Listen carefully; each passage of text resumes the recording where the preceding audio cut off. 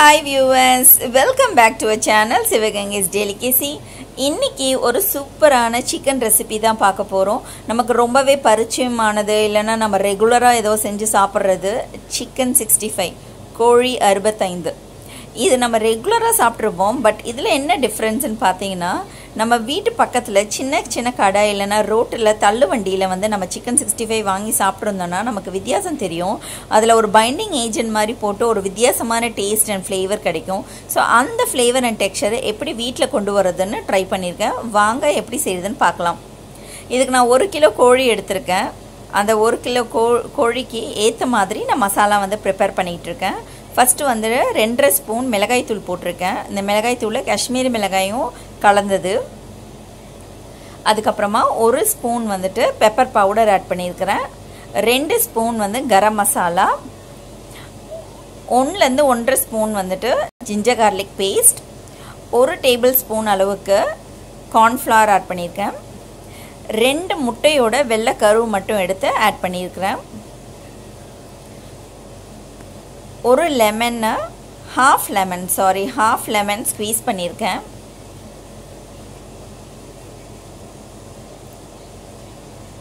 கால் கரண்டி vinegar use பண்ணியிருக்கிறேன். தேவைக்கேற்ப நம்ம உப்பு ஆட் பண்ணிக்கலாம். ஸோ இவ்வளோதாங்க இந்த மசாலாவை. ஸோ இதை நல்லா வந்து நம்ம மிக்ஸ் பண்ணி விடலாம். ஏன்னா இந்த வெள்ளமோட முட்டை கரு இருக்கனால இந்த மசாலா வந்து அவ்வளோ சீக்கிரம் மிக்ஸ் ஆகாது. ஸோ நல்லா வந்து ஒரு 2 மினிட்ஸ் வரைக்கும் நம்ம எந்த லம்ஸ் இல்லாத அளவுக்கு நம்ம நல்லா வந்துட்டு மிக்ஸ் பண்ணலாம்.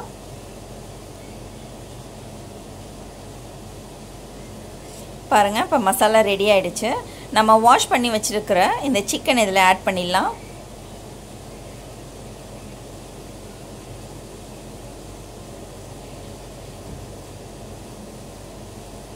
இப்போ இதை நல்லா பெரட்டி விடலாம். ஸோ எல்லா சைடும் இந்த மசாலா படுற மாதிரி பெரட்டி விட்டுட்டு நம்ம வந்து 1 மணிலேருந்து 1.5 மணி வரைக்கும் ஃப்ரிட்ஜில் வச்சிடுறது நல்லது. ஏன்னா எல்லா மசாலாவும் அப்போ தான் அந்த சிக்கனுக்குள்ளே வந்து இறங்கியிருக்கும். அதுக்கப்புறமா ஒரு பேனில் நம்ம வந்து எண்ணெயை நல்லா சூடு பண்ணிவிட்டு இந்த சிக்கன் எல்லாம் போட்டு சிம்மில் வச்சுட்டு பொரிக்கலாம். ஸோ இது கொஞ்சம் லாங் ப்ராசஸ் தான். ஏன்னா நமக்கு வந்து ஹையில் வச்சு நீங்கள் வந்து ஹை ஃப்ளேமில் வச்சு வறுத்துட்டிங்கன்னா உள்ளே இருக்கிற சிக்கன் எல்லாம் வேகாமல் ஆகிடும். ஸோ சிம்மில் வச்சுட்டு நல்லா வருங்க. அதுக்கப்புறம் டீப் ஃப்ரை பண்ணும் போதும் நமக்கு நல்ல ஒரு கலர் சேஞ்ச் கிடைக்கும். ஒரு ரெட்டிஷ் ப்ரௌன் அந்த கலரில் கிடைக்கும். ஸோ அந்த டைமில் நம்ம வெளியே எடுத்துறது நல்லது. இது வந்து நான் வந்து பிரெட் ஐட்டம் குப்பூஸோடு நான் சாப்பிட்டேன். ஸோ அதுக்காக நான் என்ன பண்ணேன், கடைசியாக வந்துட்டு ஸ்விட்ச் ஆஃப் பண்ணுறதுக்கு முன்னாடி பச்சை மிளகாயும் கருவி லீவ்ஸும் போட்டுட்டேன். ஏன்னா பச்சை மிளகாய் நம்ம எண்ணெயில் போட்டால் வெடிச்சிடும். ஸோ போட்டுட்டு உடனே நம்ம ஸ்டவ் ஆஃப் பண்ணிடலாம். ஏன்னா இந்த பிரெட் ஐட்டமோடு சாப்பிடும் போது நமக்கு அந்த சில்லி க்ரீன் சில்லியோடு சேர்த்து சாப்பிட்டா இன்னும் கூட டேஸ்ட்டாக இருக்கும். ஸோ எனக்கு அந்த மாதிரி பிடிக்கும். அதனால் நான் அதில் போட்டுட்டு ஃப்ரை பண்ணிட்டேன். பாருங்கள், இப்போ நல்ல கலர் சேஞ்ச் ஆகிடுச்சு.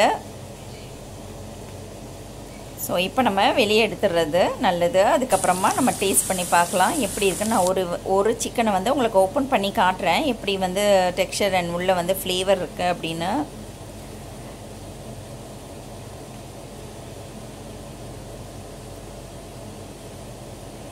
பாருங்கள், சூப்பராக வெந்திருக்கு. வெளியே அந்த பைண்டிங் ஏஜென்ட்டை வந்துட்டு நல்லா எல்லா மசாலாவும் கோட்டாக இருக்குது. ஸோ இப்போ இந்த வீடியோ பிடிச்சிருந்தா ஒரு லைக் கொடுக்க மறந்துடாதீங்க. இது மாதிரியே இன்னொரு நல்ல வீடியோவில் உங்களை வந்து நான் மீட் பண்ணுறேன். தேங்க்யூ ஸோ மச் ஃபார் வாட்சிங். Take care. By. Love you.